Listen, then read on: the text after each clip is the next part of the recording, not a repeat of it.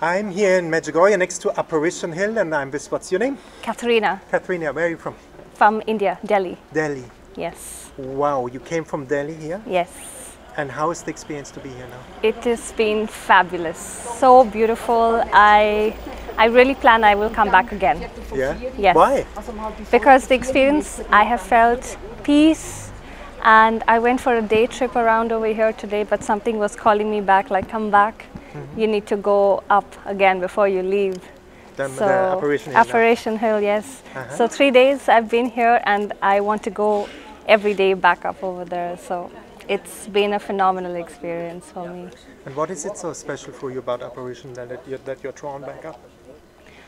I think it's the calling of Mother Mary, that she tells me to come back to her and pray to her and ask her for prayers, not only for myself but for the whole world. So every time I go up over there, I pray for everybody, actually, the whole world, any person that I think of. I think because we need a lot of prayers right now in the world, and I think I have come at the time when we need that prayers. Yes. I think it's the reason why I have come here. I think so too, you know. And you have these kind eyes, you know. In Medjugorje there's a saying, you can see Our Lady in the eyes of the people. They have this kindness and peacefulness, you know. Thank you. And I think we all should pray for peace, you know. Very important, especially here, you know. Yes. And you have always been Catholic? Yes, born, raised Catholic. And what is the beauty for you about the Catholic faith? I feel so blessed that I have a family that has raised me as a Catholic, and I've been close to Mother Mary, to Jesus, and the miracles that my family have received and we are still receiving is itself so incredible. Can you tell, for example, something?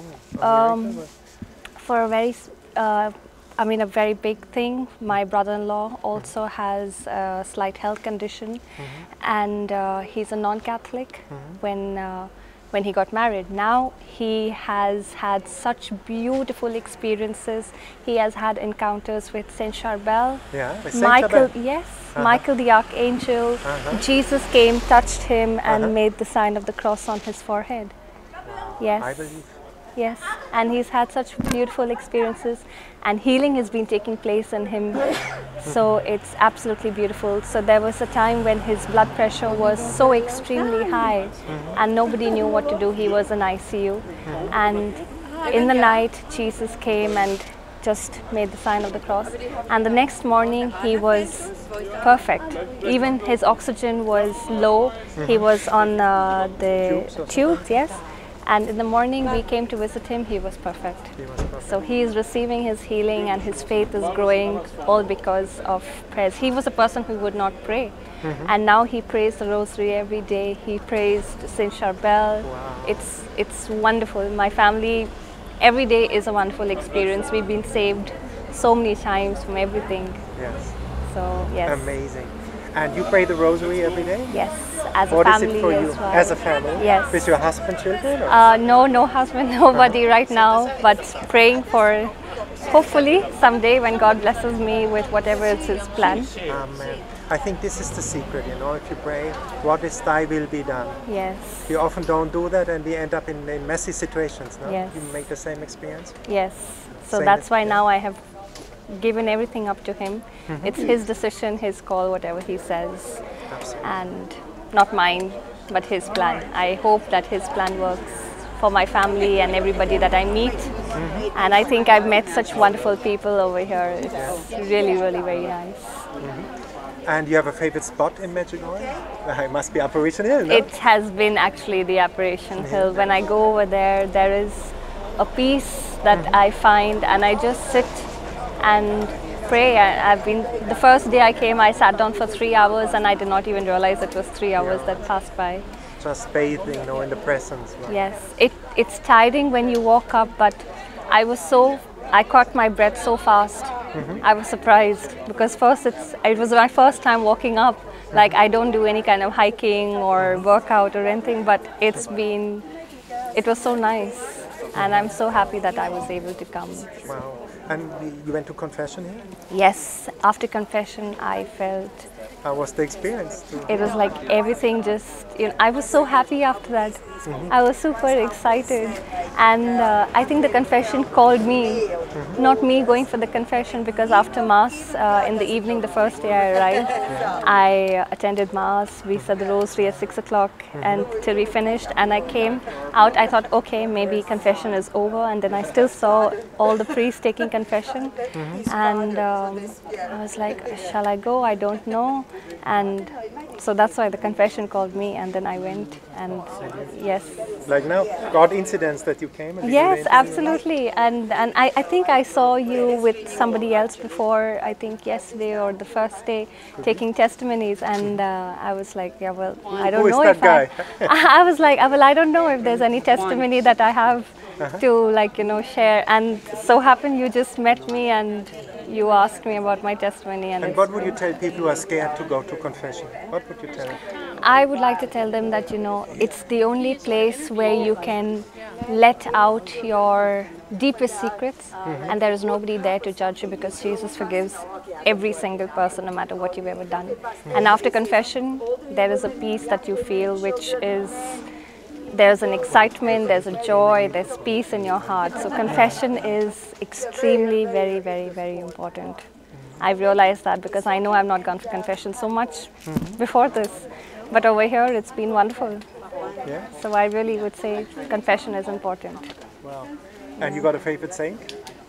Well, I have been praying a lot actually of late to Saint Charbel. We've been praying a lot to Saint Charbel, and it's been wonderful.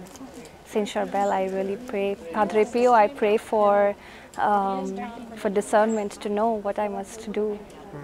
And I visited Padre Pio too. And these places are so peaceful that, they are not saints just for name. They really make you feel comfort when you pray to them, so yes.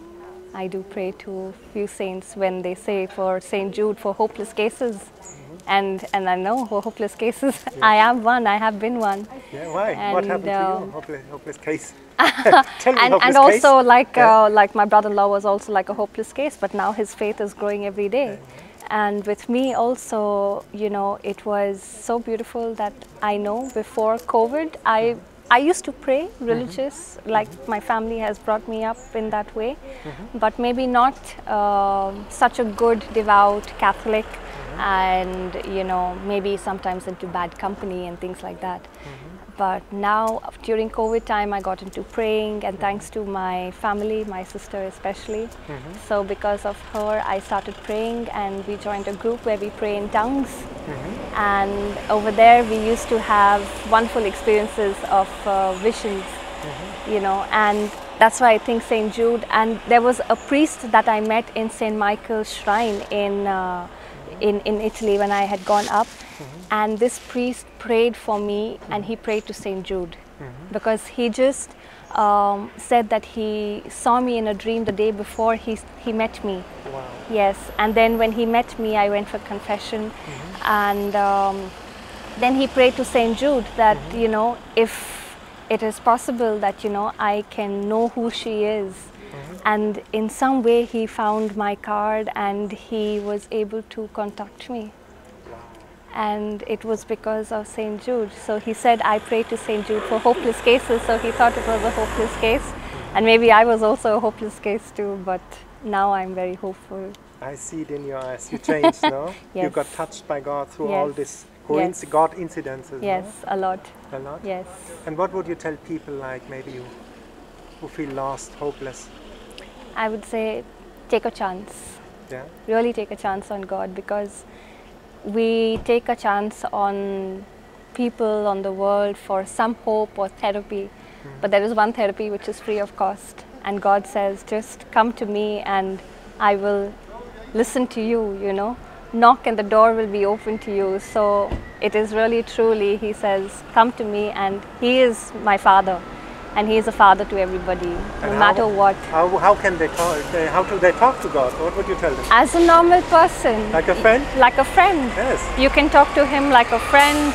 If you don't feel comfortable, maybe you can write on a diary and whatever makes you comfortable. If you like to, you know, just write out a message, write a WhatsApp message to yourself and say that is to God. Yeah. That's the best way, you know, whatever is comfortable for you as you speak with your friend or to whomsoever you find comfort in. He's the biggest comfort person. Absolutely, and His gift, the Holy Spirit, is the Absolutely, the Holy Spirit always leads and you is always feel it in there your to life, guide. like inspiration. It Yes. gives you inspiration where to go, Yes, what to do. absolutely. So even to come over here, I came by bus, and there was a schedule that I saw, but Medjugorje was not mentioned over there, and I kept waiting and waiting, and it was almost time for me to leave. And I was only asking, like, you know, for some guidance, how do I reach, because there was no name for Medjugorje to get onto the bus. And it was almost 19 hours bus journey. If I would have missed it, it would have been really not so nice. And I said, then the Holy Spirit led me, and I asked the correct bus driver, and I asked, like, you know, and I showed the ticket, and he said, yes, this is the bus.